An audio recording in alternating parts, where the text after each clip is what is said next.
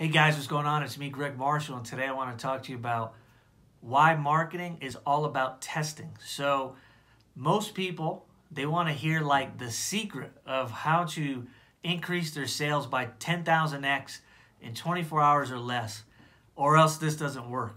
And the funny thing is, that's false. Good marketing is all about research and testing, right? And you have the more tests that you run and the more different styles of marketing that you try, the more likely it is that you're going to find kind of your groove so that you can do more and more of that. And that's the key. The goal is to essentially find several different strategies that tend to work well, where your audience and your customers respond good to it, and it helps grow your business. So doing a lot of testing comes a little unnatural to people because most people can fall into the trap of being a perfectionist. And perfectionist is, well, how does my image look? Does it look perfect? Is this exactly the way this is supposed to be? Or what are people going to say about me if I put this up?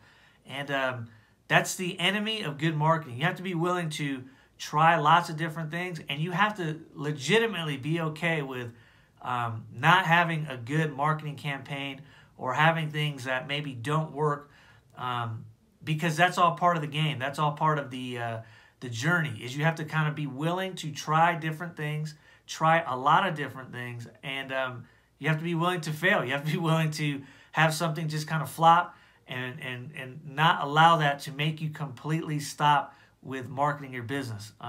So that's how you want to look at it. You don't want to have that, man, I need to make this one perfect campaign, and then if I just perfect it, then all my problems will go away. Or, that's just not the best way to look at it, because you're putting too much pressure on one piece of content, and no one really knows what types of content are going to work when they first start. They only figure it out after they keep doing it day in and day out. And a little story that I can share with you is when I first started marketing, I had no clue how to market. So I made a goal where I just said, you know what? I'm just going to post or do one marketing activity every single day, no matter how terrible it is. And trust me, I had some terrible marketing campaigns. But over time, I tested enough things and have developed kind of a system that works for me. And that all that really shows and means is if you're willing to put stuff out there and test your content, then it's going to work for you, because eventually you'll find what will work for your business. So you just want to look at, if you want faster results, do more tests, fail faster, and be okay with the failure, and don't let that kind of zap your enthusiasm for what you're doing. So if you like this video, leave a comment below.